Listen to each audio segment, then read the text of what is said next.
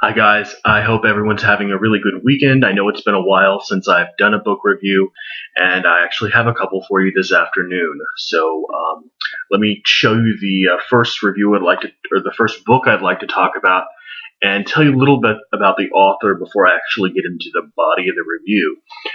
The book is one I showed you earlier this year in my academic book haul. That's what I called it. This is The Tyranny of Guilt, an essay on Western Masochism by Pascal Bruckner.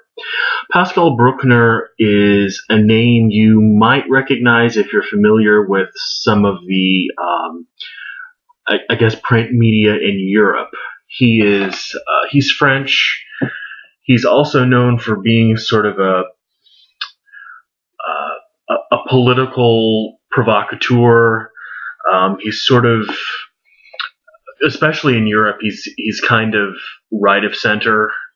Here, he might even be considered a moderate or maybe even a liberal, but over there, he's pretty conservative, relatively speaking. And he's just sort of like this, as I say in the body of my review, is sort of a political gadfly. So when I saw his name in the Princeton catalog, I'd never read anything by him before, and I knew that I wanted to pick this up. By the way, this is also the guy you might recognize his name because he wrote the novel Bitter Moon, which Roman Polanski put on film. So that's another place you may know his name from. I thought this was a really powerfully argued, in many ways, a persuasive and intelligent book that I thought I might actually end up disliking because, like I said, he has this reputation as being this provocateur, this gadfly in Europe. The subject of the book would also put off a certain kind of American reader who might openly identify with the terms liberal or progressive, especially when it comes to multiculturalism. In a time when the sort of average French thinker can sometimes be more identified with the obscurantism of someone like, Jean Baudrillard or Foucault or Jacques Derrida, or people like that. Bruckner much more closely resembles someone like Raymond Aron, which would position him, like I said, politically at least as a moderate in the United States, and on the far right, probably, especially in academic circles on the continent. At the heart of Pascal Bruckner's book, he makes the claim that is not meant to provoke so much as it is to really get people thinking. He says that Europe has spent too much time, too much of the 20th century, that is, apologizing for its mistakes, like fascism, the Holocaust, the horrors of communism, instead of actually carving out a new path for itself by learning from those mistakes.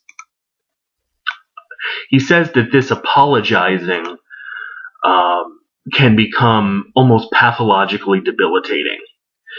In a time of bracing secularism, he argues that the guilt of original sin really never left us, that religious feeling of sin is still there, but that it's sort of been transmogrified into a guilt at the former atrocities of colonialism, slavery, racism, genocide, and many other horrors and crimes against humanity.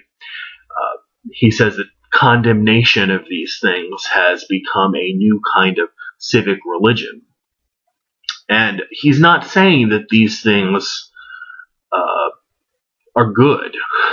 He's just saying that apologizing for them and having this, as the title of the book puts it, this tyranny of guilt, which sort of exerts this overarching influence in our interaction with other people and other nationalities, ethnicities,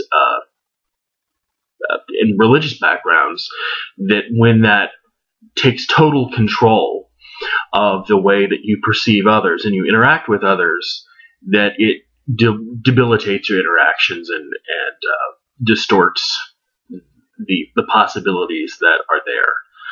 Instead of doing the rational thing, which I think he would say would consist of a sort of dialectical consideration of both our past crimes, which are crimes, and he would admit that, but also an ongoing effort to both correct for those crimes and ensure that they do not occur again. The West, and again, he's talking particularly about Western Europe here. Again, Bruckner himself is French.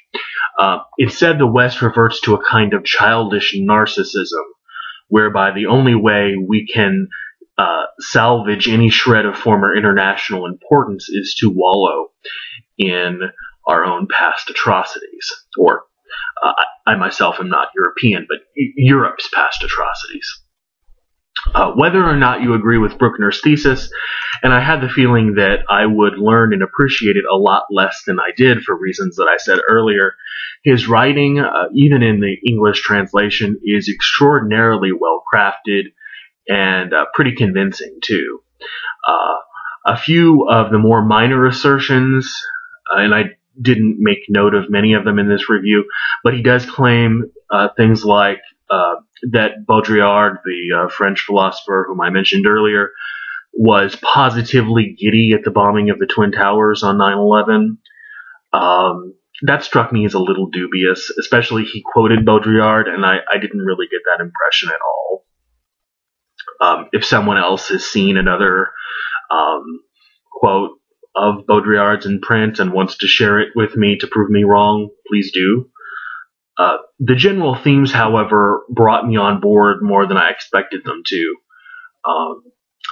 This is said too often and of too many writers, but I think it really is true of Bruckner, that whether you agree with him or not, you'll certainly come away from this book having been challenged, and done so by a writer who, while far outside the European political and academic mainstream in the intelligentsia, he eschews extremism and intelligently questions even his own assumptions, which I think all writers and thinkers more broadly should do. So if any of that sounds interesting, check out The Tyranny of Guilt, an essay on Western masochism by Pascal Bruckner.